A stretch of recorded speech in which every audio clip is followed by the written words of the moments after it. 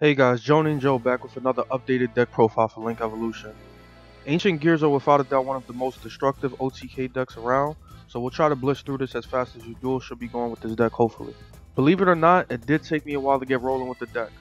Anyone in the stream can agree that I lost quite a few times before I started winning, as going up against fully established boards or going first can be a struggle sometimes.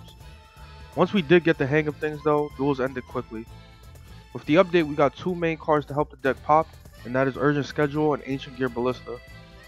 Urgent Schedule is a great way to start your plays, but do remember you can only attack with machines, so if you are running other XC or Link monsters, this can be a factor.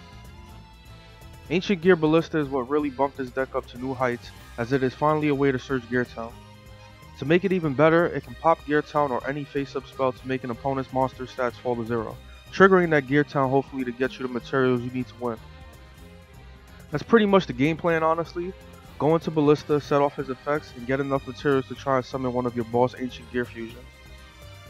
Catapult is still a card you want to see as another starter if you don't have Urgent Schedule, and we are also running Infinitrack Anchor Drill to guarantee 2 monsters on the field for your Ballista summon, or any other extra deck monster you might need.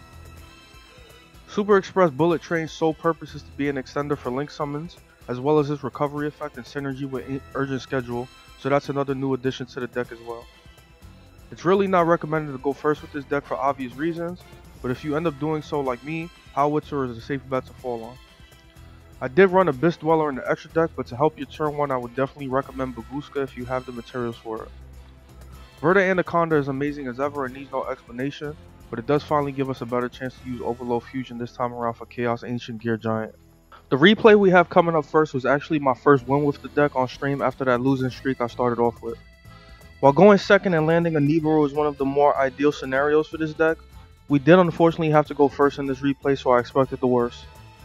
Like I mentioned, Howitzer is one of my safe turn 1 plays because even though you can't OTK the opponent, you're guaranteed to at least deal some burn damage to weaken him enough for your OTK later on. Howitzer can also summon any AG from the deck, but while it's tempting to go into a Reactor or Dragon or something bossy, Wyvern is always a good target for searches, so your next turn is guaranteed to be a kill. Later on in the video, you will see a Howitzer Suicide Crash to summon Reactor, which is a much better time to summon him. I did make this mistake a lot, but it is important to set any back row you have before you summon Wyvern as he prevents you from doing so. While you shouldn't be running crazy back row in this deck anyway, there are the common staples like Twin Twisters, Called by the Graven, and Permanence that are always worth a slot depending on your preference. I have no idea what kind of deck I face here and I never even saw this monster before, but I did feel safe with Howitzer as his extra defensive float will hopefully defend us from losing if that situation came close to happening. Luckily for us, there isn't anything crazy to worry about, like a full board of strong monsters attacking through us 4 to 5 times, so we are in the clear it seems with even less life points to worry about and more materials to OTK with. Discarding Reactor with Twin Twisters wasn't too necessary since Ballista shuts down the opponent's attack anyway, but it does give us an extra Overload Fusion target.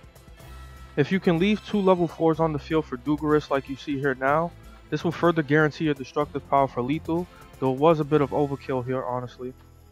This deck isn't too complicated to learn, the challenge is just being able to go into what you need without getting disrupted for lethal. Just a quick showcase of what to do though, so that is going to be it from me.